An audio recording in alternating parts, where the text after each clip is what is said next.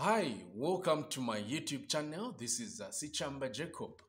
All right, so we have got this question of which we would like to integrate. So how do we get to integrate this one?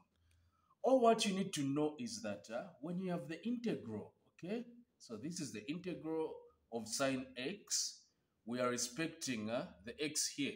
So with respect to x, we just write negative cos x. Sine x is equal to negative cos x. The integral of sine x is equal to what?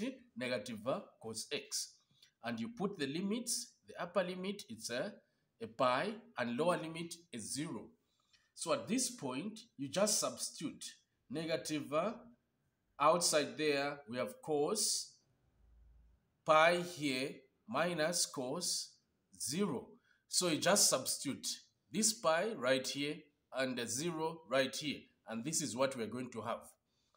Now from this stage, when you punch either on your calculator, when you find the cos pi, you find that it will give you negative 1. And a minus there, cos 0 is equal to a 1. Okay, so we are now almost concluding. So we shall have negative here.